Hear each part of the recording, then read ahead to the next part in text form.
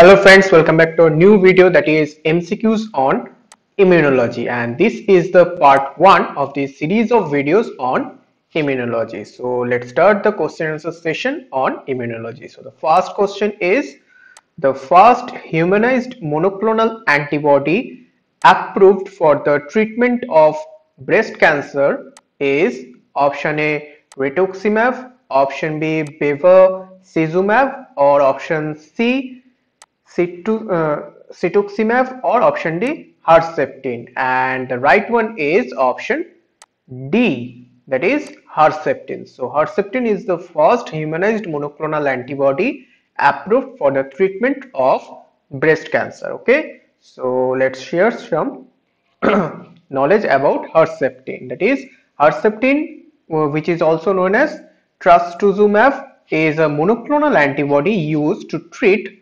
breast cancer and stomach cancer. It is the first HER2 targeted therapy for breast cancer.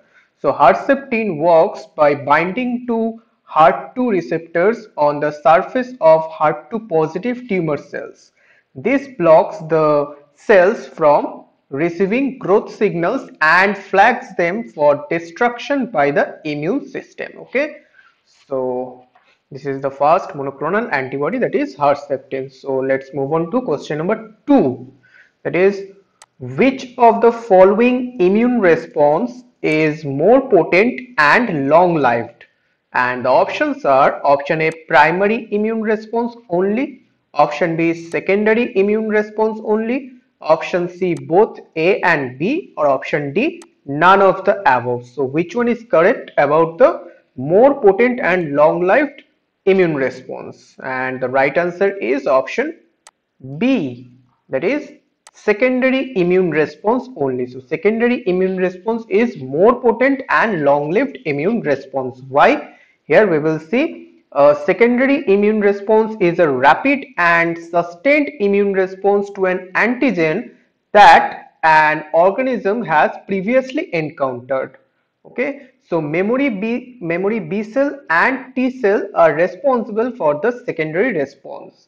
These cells are antigen specific and can quickly and effectively eliminate the antigens. So secondary immune response are generated against the previously encountered uh, pathogen or immunogen. Okay, and here you can see this is the secondary immune response. So here you can see the peak is higher than the primary immune response. So secondary immune response is more potent and long lived.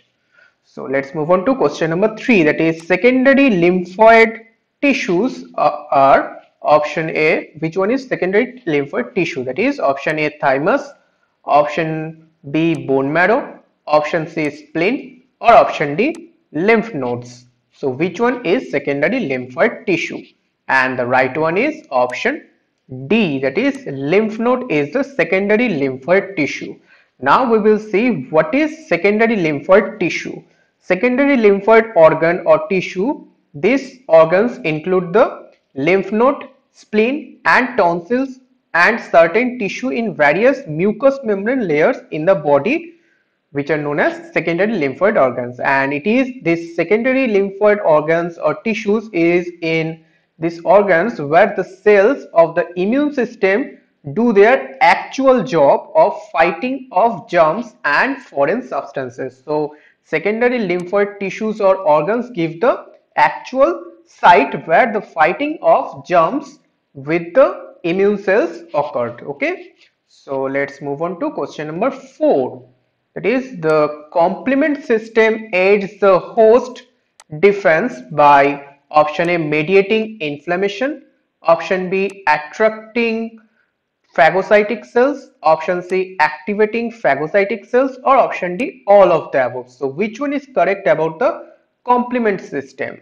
That is option D, this all of the above. So the complement system aids the host defense by mediating inflammation, by attracting phagocytic cells, and also by activating phagocytic cells. Okay, so these are all about complement system. So let's move on to question number 5.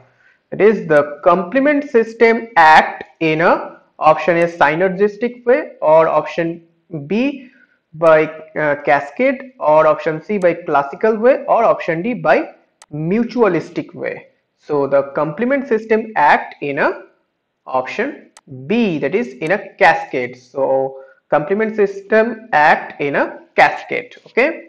So let's move on to question number 6. So which of the following is useful to stimulate antibody production?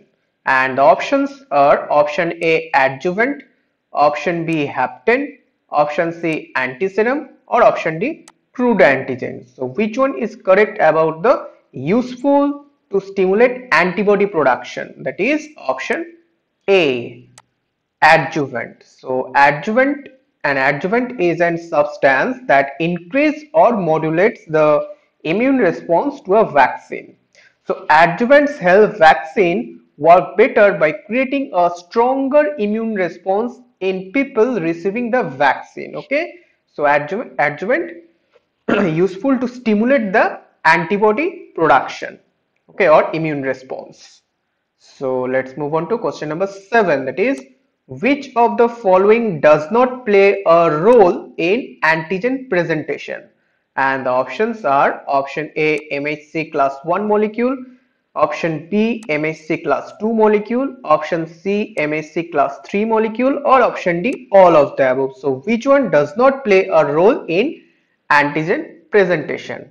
And the right one is option C, that is MHC class 3 molecule is not involved in antigen presentation, but MHC class 1 and class 2 is involved there. So here you can see MHC class 1 molecule are found on the surface of almost all nucleated cells in the body, and MHC class 2 molecules are primarily expressed on antigen presenting cells including dendritic cells, macrophages and B cells. Okay, so these are role of class 1 and class 2 molecules. So next is question number 8, that is opsonization refers to option A antibody mediated viral inactivation, option B parasitic lysosomal degranulation, option C coating of microorganisms by antibody or complement, or option D agglutination of RBCs. So which one is correct about opsonization? And that one is option C. This option C is the correct one. So opsonization refers to coating of microorganisms by antibody or complement. Okay, and this opsonization is an immune process which uses opsonins to tag foreign pathogen for elimination by phagocytes. Without an opsonin such as antibody, so opsonins are antibody. Without an opsonin such as antibody, the negatively charged cell walls of the pathogen and phagocyte repel each other. So opsonization or opsonin helps to connect the foreign pathogen with the immune cells to eliminate or phagocytes to eliminate those foreign pathogens. Okay, so this is the role of opsonins, and this process is known as opsonization. Okay, so let's move on to question number 9, that is which type of antibody is most effective in activating complement system? And the options are option A IgE antibody, option B IgG antibody, option C IgA antibody, or option D IgM antibody. So which one is correct about the activating complement system? And the right one is option D, that is IgM is the correct answer. So antibody which is most effective in activating complement system, that is IgM antibody, because IgM antibody is a polyvalent antibody or pentavalent antibody, so that's why it can activate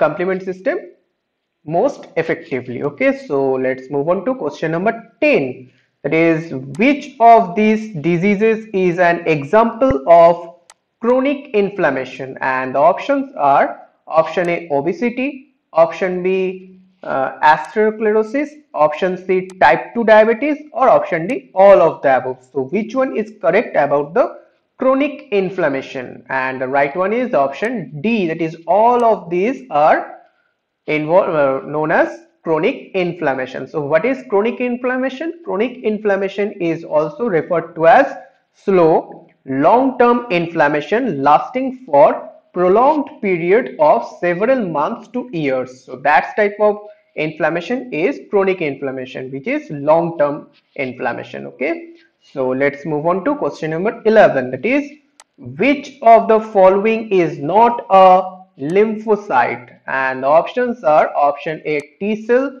option B B cell, option C NK cells, or option D dendritic cell. And the right one is option D, that is dendritic cell. This is not a lymphocyte. Lymphocyte means which are white blood cells involved in immune system or immunity. So that are T cells, B cells, and NK cells. They are the lymphocytes. Okay, so let's move on to question number 12, that is which of the following antibodies cross the placenta? And the options are option A IgA, option B IgE antibody, option C IgG antibody, or option D IgD antibody. So which one is the correct about the crossing of placenta? So which antibody can cross placenta? And that one is option C. It is IgG antibody can cross the placenta. Okay. So next question देखेंगे. Next is question number 13. So the formation of memory immune response is the objective of vaccination. So which of the following is the function of immunological memory? And the options are option A the complement system, option B cells bearing pattern recognition receptor molecules, option C cells of the adaptive immune system, or option D molecules comprising the chemical barriers. So which one is correct about the immunological memory? Which one is the function of immunological memory? And the right answer is option C, that is cells of the adaptive immune system.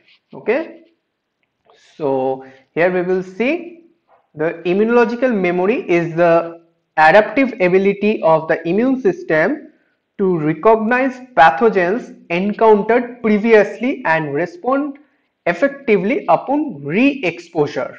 Okay, so that is the role of adaptive immune system.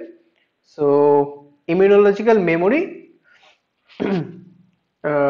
helps to produce the secondary immune response, that is called the adaptive immune response. Okay, so let's move on to question number 14. The markers of inflammation include option A redness, option B swelling, option C pain and heat, or option D all.